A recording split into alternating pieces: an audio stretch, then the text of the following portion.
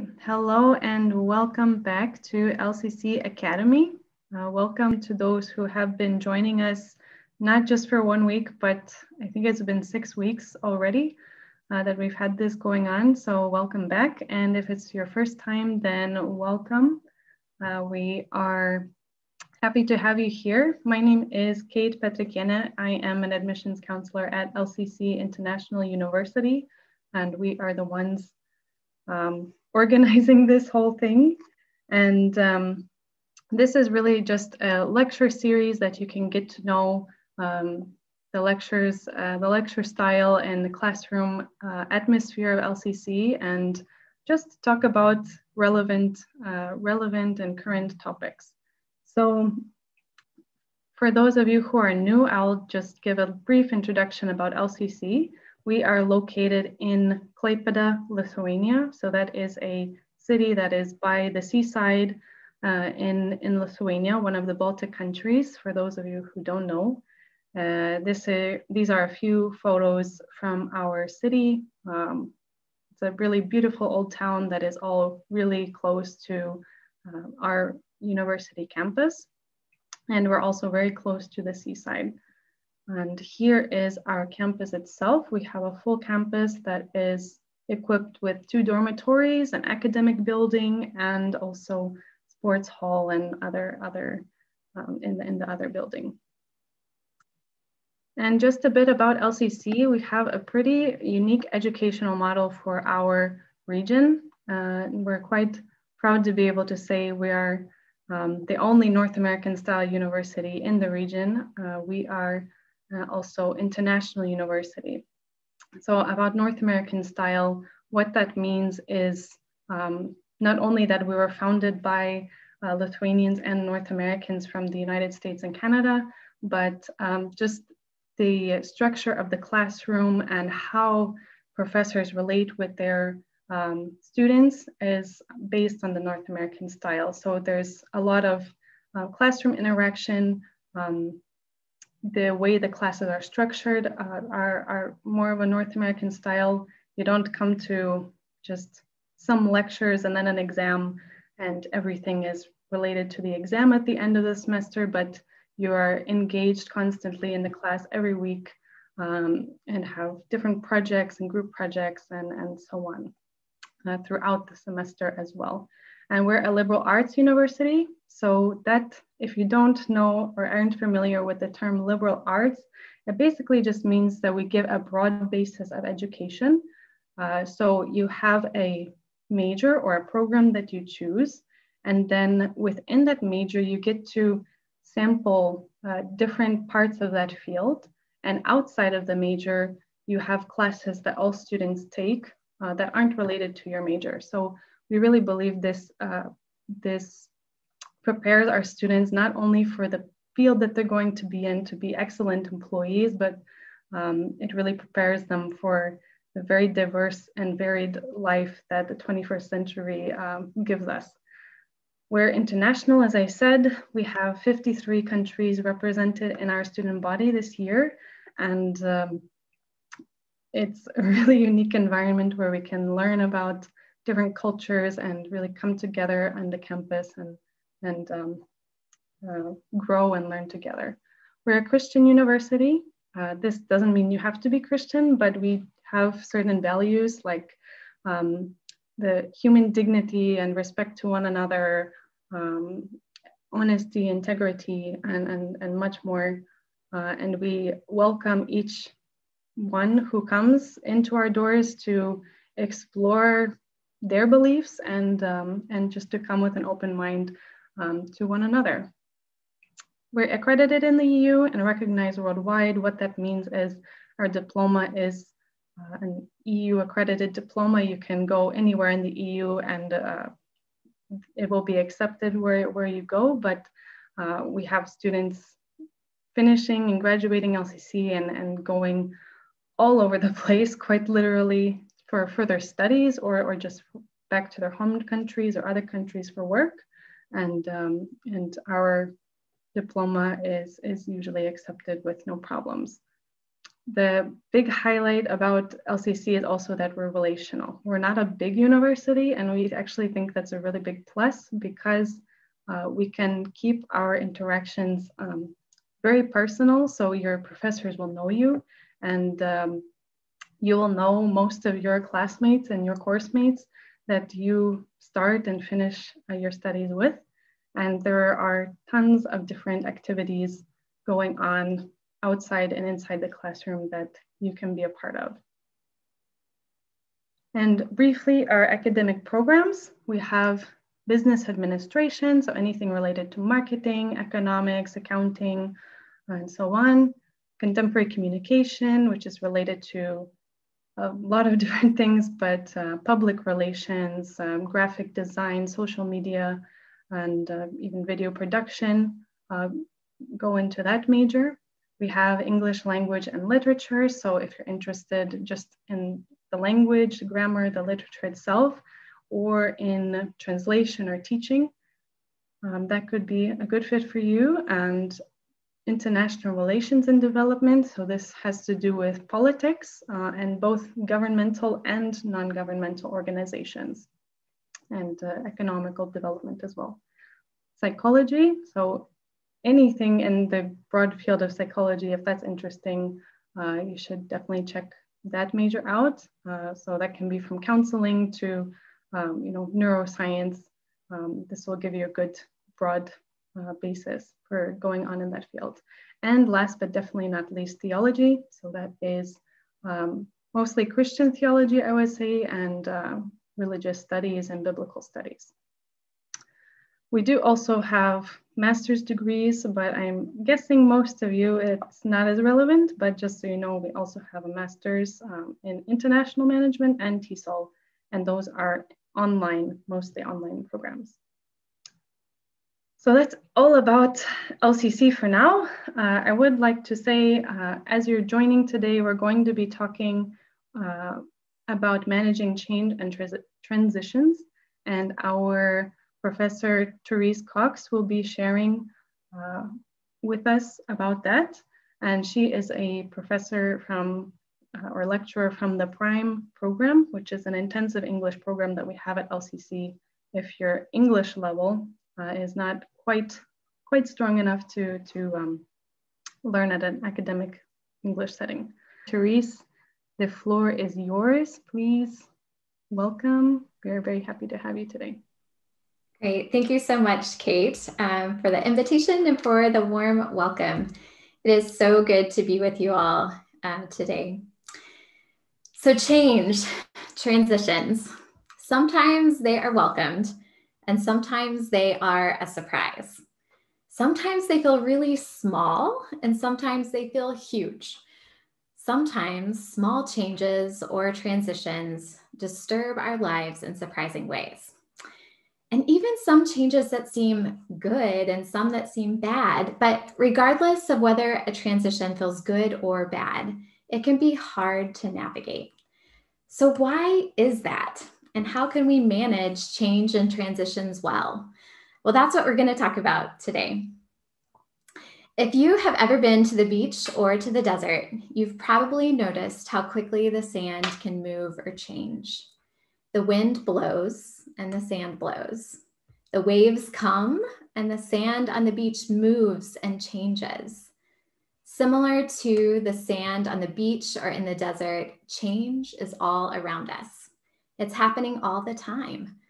But what is it? What is change? What is transition? And what does each one mean? Well, let's take a look at a couple of definitions. The definition of change is an act or process through which something becomes different. And then transition is the process or period of changing from one state or condition to another. So let's look at these a bit closer. Change often implies a specific point or an act, but as we see from the definition, both change and transition can be a process. Both change can be both an act, an individual act, but also a process. It can be a specific point or it can be something that's much, much longer. And also, both change and transition require that something different happens in the process. Something different is the end result after a change or a transition happens. There was an article in The Atlantic this past September that said this about transitions. Transitions are some of the most difficult periods in our lives. Even when we choose them, the disequilibrium they bring can be painful or frightening. And when they're imposed on us, when we don't choose them, they can be even more distressing. This word disequilibrium captured my attention because it's this feeling that we're not quite settled, we're out of balance, we're in limbo. And this is the feeling that we often have when we're experiencing a change or a transition. So, this is my sweet family. My husband, Michael, teaches here at LCC in the theology department. And as you've heard, I teach in the Prime program here at LCC. And we have 3 sons. We moved with our boys to Klaipėda, Lithuania from the United States about 2 years ago. And we've been through a lot of change and transition in the past few years, as you can imagine. Moving to a different culture, right? It's a big transition or change. But I want to tell you, as we get started, about one transition in my life that took me on a journey of learning more about how to handle transitions in our lives well. And it's partly because of this journey over the past 5 to 7 years that we have been able to enter into this season of moving cultures into a different country, city, region of the world that has made these transitions these past few years even possible. So I'm not an expert on change and transition, but I'm interested in the topic, and I've explored it some both personally and academically. But really, my interest comes from my own experience. And my hope is that as we're together here for a bit this afternoon, that it will open space for us to learn and to think about our own transitions in our lives. So about the time this picture was taken, you just saw my boys. None of them are that small anymore. But when this picture was taken, I found myself in a major season of transition. And they were all supposedly good transitions. But I couldn't figure out why it felt so hard, why I felt like I was just slogging my way through life. I don't know if where you live, you've had as much snow as we have in Klaipėda, but we've had quite a bit of snow this winter, and I've often continued to go for runs in the snow. And sometimes when there's like a bit of snow, it feels like it's like hard to make traction and move forward. Well, that's how I felt at this season in my life. Like I was just slogging through life, that the pace of life was going faster, but I just couldn't move more quickly. Our youngest son was about 6 months old in this picture during this time. And during this time, things shifted. I was working at a university and things shifted in the university. Our university had a new president or rector, and I was suddenly working for a new vice president. And in the midst of that change, he offered me a new job. It was actually a promotion. It was something that was supposed to be really exciting, right? When you're promoted to a position with more responsibility and higher pay and all of this, it's supposed to be really exciting. But instead, I didn't feel very excited. These things were supposed to be really good. But to make a long story short, this promotion, this job change started a season of transition that just kind of tore me apart in lots of ways. In fact, I tried to quit the job several times before I even started it. I mean, who does that? But in the midst of all this internal turmoil, I met a very special person, Dr. Deb Caldwell, who teaches at Trinity Evangelical Divinity School in the Chicago area in the United States. And in a very brief conversation with her, she could see what was going on in this inner turmoil so much more clearly than I could. And through a conversation with her and her encouragement, I began exploring this idea of managing transition. So she pointed me towards a couple of books written by William Bridges. And I found out later that she uses these books as she's coaching businesses and business leaders as well as individuals. And reading and doing more study on transitions made a lot of sense out of not only my current season, but also past seasons and past experiences. One reason is because I thought that if a change was small or if it was supposed to be good, that there was nothing to worry about, that I didn't need to really pay attention to the change. But I quickly learned that transitions can be both good or bad, and they can also be big or small. And they can impact our lives and bring this feeling of disequilibrium or imbalance, whether they're good or bad, or big or small. So let's make a list together. I want to try something with technology that hopefully will work. So when you think about a season of change or transition, what comes to your mind? So this can be something that is good or something that is bad, something that is big or something that is small. So you can enter your responses. We're going to make a word cloud together if this works out using menti.com. So in the chat, you should see a link to how to do this, but you can also scan this QR code. So I invite you to add your responses, and we'll take a look at these in a few minutes. So as you're adding your responses, I am going to give a few more examples, and maybe this will also help spark your imagination. So as I mentioned a few minutes ago, a transition can be good or bad. So here are a few examples, and maybe even some that you have experienced. So one example of a transition that many of us would consider bad is the divorce of parents. So the divorce of parents can create this sort of disequilibrium in our lives. It can mean a lot of transition in our relationships or our living situation. Another example of a seemingly negative or bad transition is a failing grade on an exam. This transition might lead to other transitions, like needing to retake a class or retake an exam or attend a remedial course. Another potentially bad example is the sickness of a family member. For example, if a family member was recently diagnosed with cancer, this might bring about a lot of changes or transition in an entire family. Maybe it means that you are going to help at home in a different way, or that one of your parents has additional doctor's appointments and isn't available, or that your parent feels really tired and isn't able to function in the same way that he or she did before. Or maybe, given the time that we're living in right now, a family member is diagnosed with COVID, and suddenly your entire family has to isolate together. But transitions are not all bad. Some of them are seemingly good from the outside. They seem good to us. So for example, maybe you or a family member gets a new job. This is a seemingly good transition. Maybe you begin dating someone, right? Again, a good transition.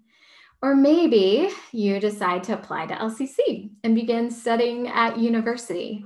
And that might mean maybe even in a different city or a different country.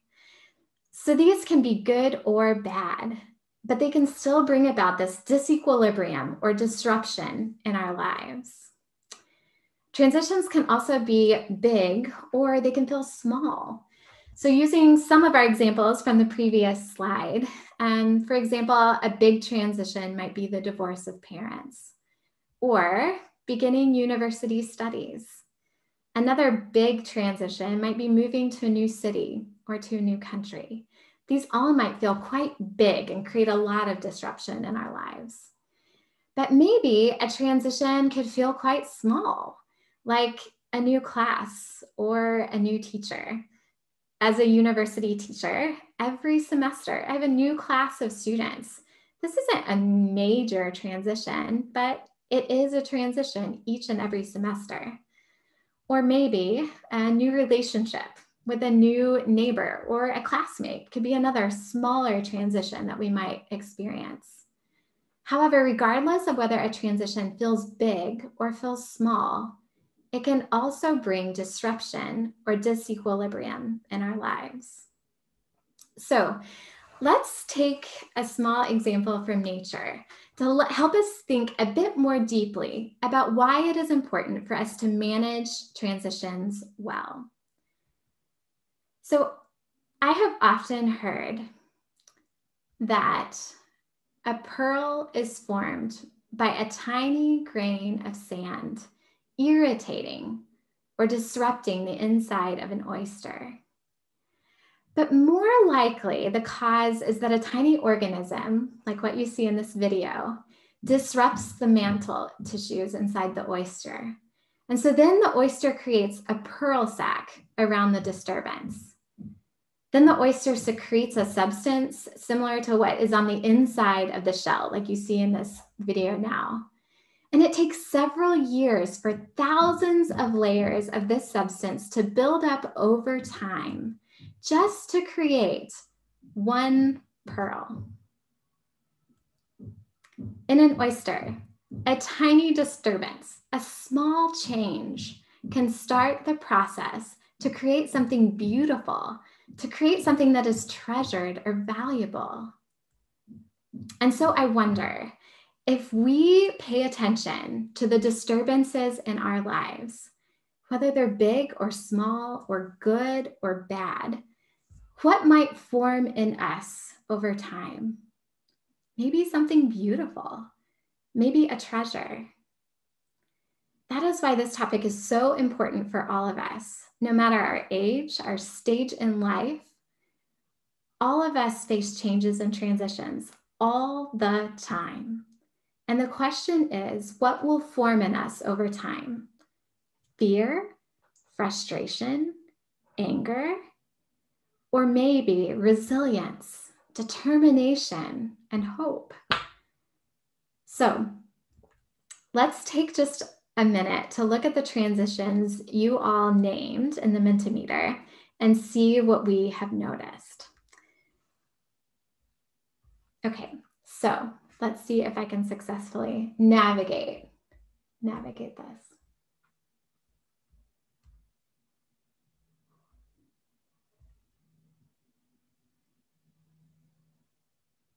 Okay, so on the screen, on the Mentimeter, I'm seeing lots of different changes that you have mentioned already. And these are really great. So I see some that we've mentioned already, the divorce of parents. But I also see others changing schools or starting a new school. These are really big changes. Adding a new sibling to the family. This is also a really big change. Traveling or an exchange program, again, this is a transition or a change. This disrupts us. We move to a different location and we notice, right, that this does something to our balance. A fight with a friend group. So even a shift in our relationships, maybe a relationship that feels normal to us, this can cause disequilibrium or feel like a transition. Losing an important person in our lives. This can also be a big transition or change. Figuring out what does it look like to live life, to move forward, to embrace our life when we have lost something that's really significant to us. I also see moving houses, right? Moving from one apartment to another or from one house to another. Our family has done that a couple times in the last few years, maybe like 4 times in the last couple of years. And that also is a big transition and can be a process to accept and to embrace that new transition. Great. These are all wonderful examples. Thank you, everybody, for adding in your examples. These are super helpful. So now that we've seen some of your examples, one thing I do want to point out from those examples is that sometimes we are not just going through one of those things at a time. Sometimes they're going through more than one. And when we add them all together, it can feel like a lot. If I have lost a significant relationship in my life, and moved to a new location and had a new sibling born. These are three big things in and of themselves. And then when you add them all together, it can feel like a lot.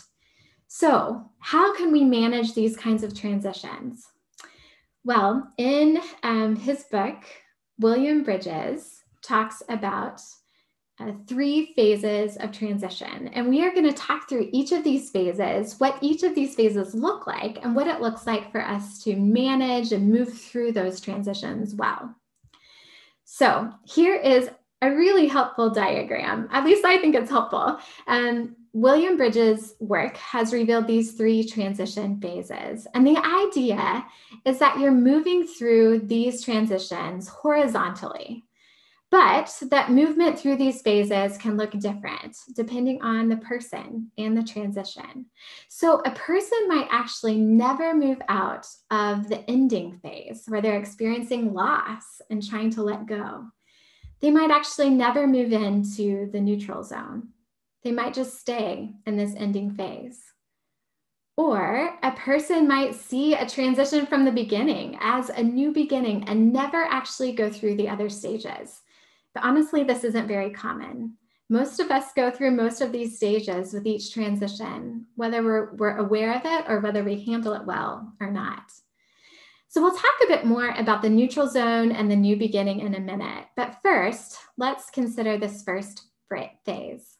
And I'm going to give a brief example. In the fall, so a few months ago, I was talking with a student, and we'll call him George. So at this point, George was in the midst of thinking about a recent job. He had recently accepted a new job position. He's also a full-time student. And when I asked him how he felt about this change, he started to name some of the losses that would be part of this change. So he was here on the diagram. He was in this ending phase. And through the course of our conversation, someone else, let's call him Michael, made a comment about the positive side of this change. It was an innocent comment, but Michael was trying to shift the conversation towards seeing this as a new beginning, rather than staying where George was at in the ending phase. Michael was trying to drag George into the new beginning phase by helping him see what was positive about this change. And this is just a small example of something that happens all the time. From the outside, something might seem like a new beginning. It might seem really positive. This change is so good. So we might move straight into naming the benefits or the good. And in this good change, when we haven't actually taken time to first name what is ending, to name the losses. People on the outside of transitions are quick to name it as a new beginning, especially when the change is positive. But we ourselves need to make space to name the losses and to make space for others to also name losses. We need to take time to consider what is left behind, particularly in positive transitions or changes. In Bridges' work, he uncovers 5 costs of not managing transitions well. Those are guilt, resentment, anxiety, self-absorption, so being completely absorbed with ourselves, or stress. So instead of growing like a pearl with resilience, with determination, with hope, we might find instead that we're growing resentment or anxiety or lots of feelings of guilt. And I often have noticed these in myself when I haven't managed a transition well. So because of these potential costs, it is important for us to move through these 3 phases well in our lives. So how can we go about that? We might, in phase 1, in this ending phase, really see a lot of loss and the need to figure out what it looks like to let go of an old way of doing something, or to let go of an old identity. We might find in this phase feelings of disengagement. So if we have experienced an ending such as a divorce or a death of somebody that we love, a job change, a move, an illness, or even something that is a smaller event. These might disengage us from the context that we have known ourselves in. And we might suddenly feel like we are disengaged from what's right in front of us. In this phase, it is important for us to name our losses. So we might be like this guy in the photo, carrying around lots of losses with us. We can't even see where we're going, but we might not even know what's inside those boxes. We might be carrying around these boxes, these losses, without even knowing what's inside of them. So without naming our losses, we'll continue to carry them around with us. We can't let go of something that we don't know is actually there. So it's important for us to ask ourselves questions, to name, what am I losing? What is ending here? What do I need to let go of? So in the example earlier that someone gave, a new sibling. So when I think about welcoming a new sibling into my family, what am I losing? Maybe I'm losing quiet because there's now a baby who cries a lot. Maybe my relationship with my parents is changing, and so it's an end of a phase in our relationship. Is there something that I need to let go of in order to embrace this new sibling in my life? Do I need to let go of some of my selfishness, that I want the attention of my parents, or I want things to be quiet all the time? So thinking about these questions as we consider a transition in our lives. So let's look at another example. So one example that most of us can relate to, because we have all lived in the world this past year, is COVID-19. So COVID has disrupted the lives of most people in the world in lots of ways. And for many of us, that has looked like remote schooling or remote learning. COVID has led schools to be closed all over the world. And there are a lot of losses connected with schools being closed to in-person learning. And I don't know what your particular situation has looked like, but here in Lithuania, that has meant my kids have been studying remotely for the past, since January. And in this, there are a lot of losses. If you've been studying remotely, you might be able to identify with some of these. A loss of normal routines, a loss of connection with teachers or with friends, a loss of a more active lifestyle, maybe sports activities that used to be part of your daily life, or maybe walking to school, no longer are those part of your life. Even a loss of knowledge. We can't learn or accomplish as much in a day when we're doing it through a screen, when we're not in person with one another. And we could probably name many more losses connected with COVID. This is just a small piece of one loss connected with COVID.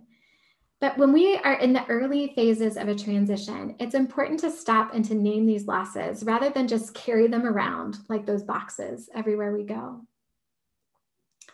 So what are some steps that we can take in this first phase, in the ending phase? One thing that we've just talked about is naming the losses, both personally or sometimes with other people. We can also mark endings. Maybe we need to celebrate something. In the midst of remote learning in the early stages, we celebrated the end of every single week because we had made it through another week. So maybe we need to pause and celebrate something. Maybe we need to share memories or look at old photos. Maybe we need to think about the past, but also treat it with respect instead of grumbling about the past to make us feel better about the present. Also treat it with respect. And maybe we need to take a piece of the old with us into this new transition or beginning. Okay, so the next phase in this transition process is called the neutral zone. And this is the fuzziest and messiest space of all. And honestly, I think the one that often we go through and we don't even realize it. So in phase 2, in the neutral zone, this is where we feel like we're in between. So we've had to end something, let go of something, but we can't fully embrace this new beginning. Psychologists call this a space of liminality, where we're kind of living in limbo in between. So the old is gone, but we're not fully operational in the new. In this phase, in the neutral zone, people often feel more anxious. They often feel disoriented or confused. They often feel less productive. They might miss work or school more than normal. Their productivity might suffer. They might not be able to accomplish as much as they used to in one day or in 1 hour. They might also feel less energy, feel really drained. So if you have ever been in the midst of a transition and you just said, I am just so tired all the time, probably you were in the neutral zone. This is a common experience in the midst of the neutral zone. The neutral zone is a space where you just feel blah.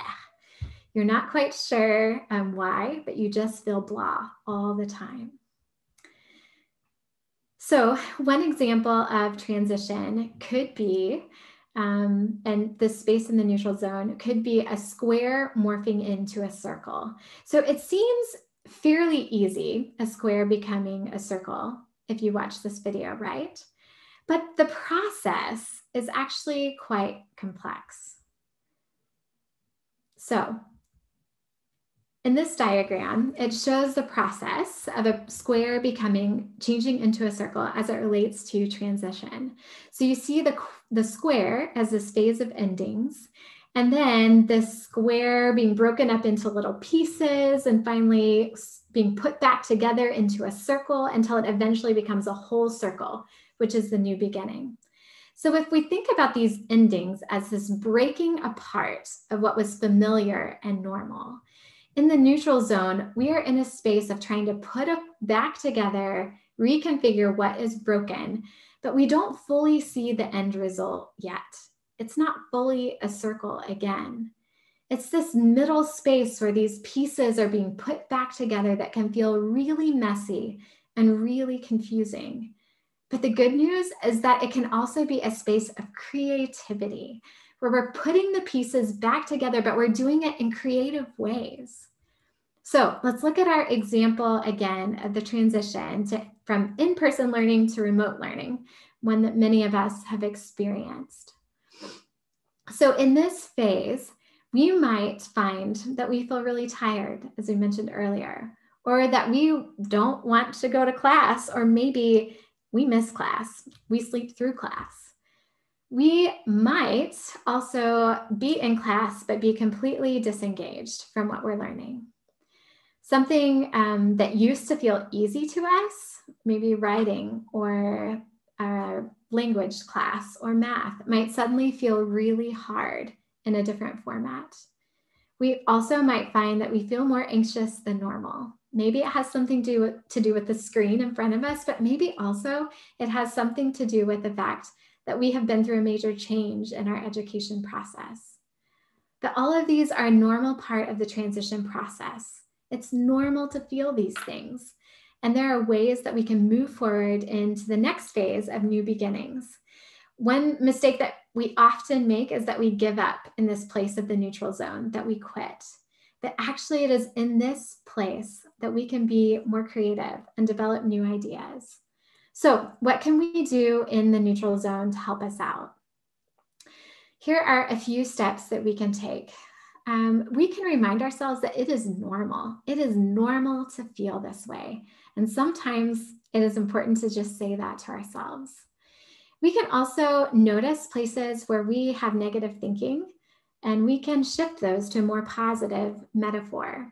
So one example I have is that when my family was preparing for our transition to move to Lithuania, I had in my mind, we were coming in January, which is one of the darkest and coldest times in the year in Lithuania. So I had in my mind that we were just entering into this dark hole. And instead of imagining transition as entering into a dark hole, I need to shift my metaphor. So instead of envisioning a dark hole, I shifted my metaphor to the warm glow of a candle. And so our family started the practice of lighting a candle in the evening every night when it was dark, partially because of our Christian faith to remind us of God's presence with us, but also as a metaphor of this warm, intimate candle, instead of envisioning our transition as this hole that we're falling into darkness, but instead as this really special, warm space that we were going to enter into together.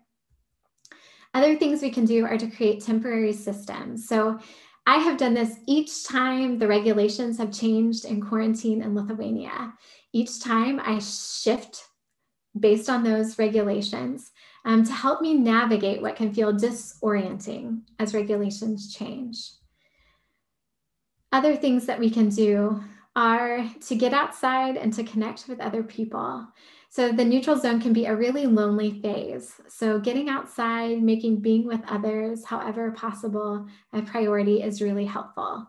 During quarantine this last fall, our family went on a walk in the forest every afternoon at about the same time. So this helped us create something normal in our lives, a temporary rhythm in the midst of lots of feelings of disorientation or abnormal. And as I mentioned earlier, this is also a space for creativity. So we can, I've seen this in remote teaching and remote learning for our kids. It's in this sort of messy space of trying to figure things out and put the pieces back together that I'm inspired to try new things, to realize that that didn't work in my class and I should try something different. So it's also in this, this neutral zone space that we can experiment and to try new things and be creative. So once we are in the neutral zone, what does that look like for us to move out of that into the final phase, the new beginning?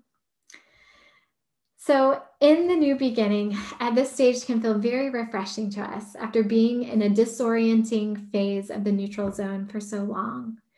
Often in the new beginning phase, we might actually find a new identity. We realize that we found out something new about ourselves that we didn't know before. Maybe we really like leading a team for a group project, or maybe we've really discovered a passion for working with children or developing websites.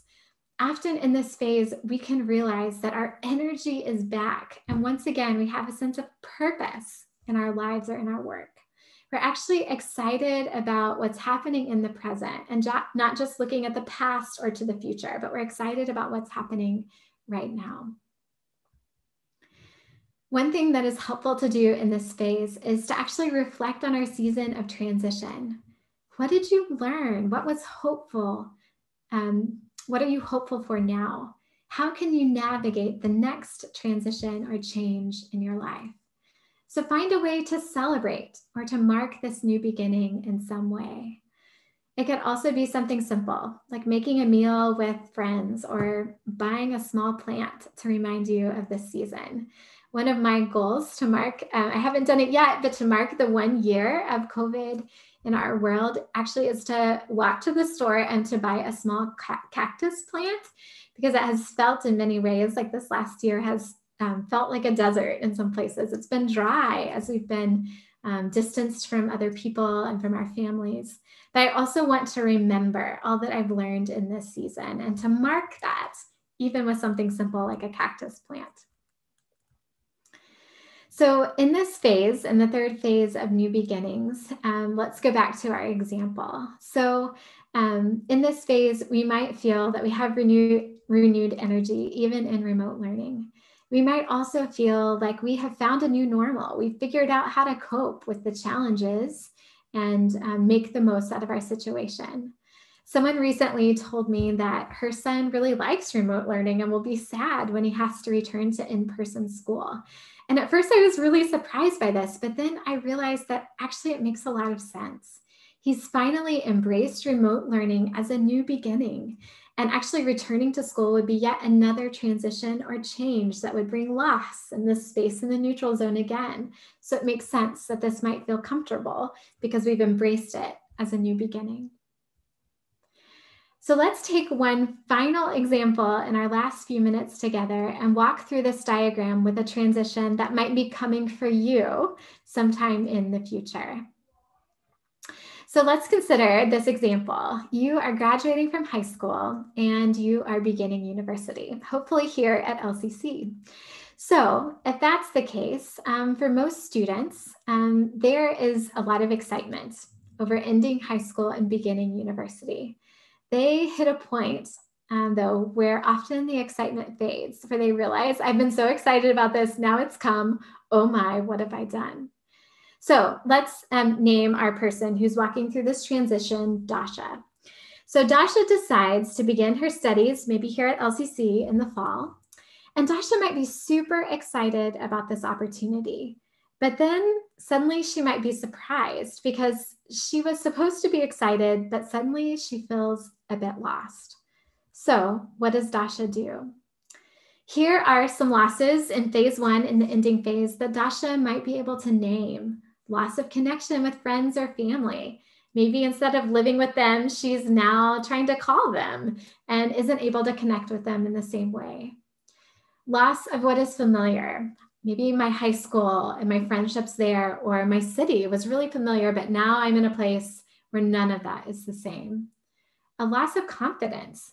I felt confident in my studies and in my place in my school before, but now that I'm in university, I don't feel confident in what I know or what I've learned anymore. Or maybe a loss of dependence. I was dependent on my family for food, and now I have to make all my own meals. How am I going to do that? So naming those losses would be an important step for Dasha to take. Dasha could also mark the ending, so celebrating the shift in her life, sharing memories maybe from high school with friends and with family. She could also take something, a piece of the old, and bring it with her. When I moved to Lithuania, I brought my favorite teacup, which is a small thing, but it was one small old piece that I could bring with me to help me feel comfort or a bit of security in the midst of lots of change. Then, after Dasha's named her losses and she's let go of some of these things that she's lost, she might not feel so sad, but she might still feel a bit blah and in the neutral zone. So in this phase, Dasha might feel really tired, as we've talked about before. She might not want to go to class, or she might realize that something that was once easy is now hard. She might feel like she's made a big mistake in coming to university. So what steps can Dasha take in the neutral zone? Dasha can remind herself that this is normal. It is normal to feel this way, and everybody will feel this way eventually. She can also notice if she's thinking some negative things and to shift those to more positive metaphors. She can create some temporary systems or rhythms. Maybe that means going to bed at midnight every night to give herself something stable in her life. Maybe she takes a break from her studies every day at 3 p.m. to go for a walk. She gets outside. Maybe she connects with a roommate, makes dinner together every Friday night. So she finds some normal rhythms to put into her life to create connection with others, but also to create some stability in a place where she feels disoriented or really messy in the midst of change. And then once Dasha's made it through the neutral zone, she can celebrate. She has arrived at the new beginning. And at this point, Dasha is glad that she stuck with it. And I hear this from students all the time, that not always in the moment will they say, I'm ready to quit, I'm ready to give up, I'm ready to go home. But when they persevere, even if they haven't named those things aloud in the moment, later they reflect on it and they say, I'm so glad I didn't give up when I wanted to. I'm so glad I persevered, because moving through the neutral zone into a space of embracing the new beginning brings a lot of goodness, excitement to explore your new home, maybe excitement to get to know floor mates or classmates, maybe an excitement, a deeper excitement about what you're learning or how you're going to use it to transform your community or your city in the future. Dasha might also find a new identity, that she's found some things in the midst of this process that she really enjoys. Maybe cooking, or maybe biking, or maybe photography. So it is in this space of moving through all of these transitions that Dasha has learned something new about herself throughout the process. So I wonder what transition you're currently going through, or maybe what transition you're anticipating. No matter where you are in the midst of transition, knowing these phases and what to expect can be really helpful. The goal for each of us is to move through these phases so that we can fully embrace the new beginning. So as we wrap up, here are a few questions for you to consider. What is it time for me to let go of if you're in the ending phase? How will I spend my time in the neutral zone if I'm there now, or maybe if I anticipate being in that neutral zone soon? And what is this new beginning going to require of me or of others? These are great questions to consider in this process. And I hope you'll take a few moments in the next couple of days to consider these. Sometimes we think it is only our goals or our dreams that matter. But really, as Emerson points out in this quote, what is really great is not just our dreams, but it's the way that we navigate transitions and change. This is what makes a person really great. And when we steward change and transition well in our lives, we might be surprised by the pearl in the end. I want to thank you for joining me for LCC Academy today. It's been good to be with you. And I'll hand it back over to Kate.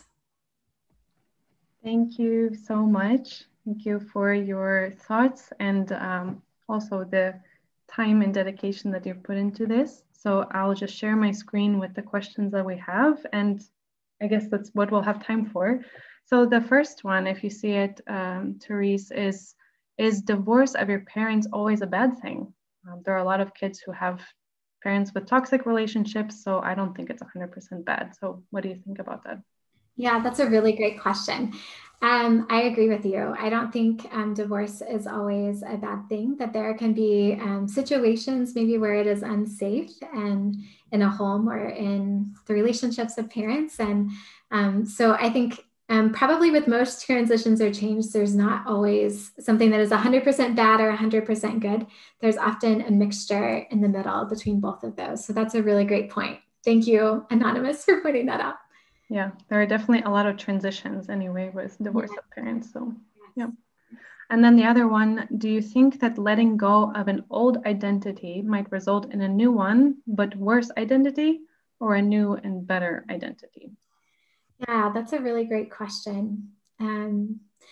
Yeah, I think sometimes in the midst of transition and change, especially if we don't manage it well, we can let go of an old identity, maybe that was really significant and important, and maybe embrace something that is counter to our values or to who we are created to be. And so I think it can be dangerous. And I think that's part of the reason that it's important to pay attention to how we manage transitions, because if we don't manage them well, then we might be easily influenced by things around us to manage them in unhealthy ways. And in that, to take on an identity that actually is not better than the old one, but actually is worse. So I think that's a really great point, Darina, that it is really important to manage them well, so that new identities that we're embracing or new things that we're learning about ourselves can actually help move us forward and not cause us to embrace something that is counter to who we are, to our family values, or to what's really significant to us. All right, so our time has ended. Thank you so much, Terese, and thank you so much to all who joined. That is it for today. So have a good rest of your evening or day, whatever time it is where you are, and bye.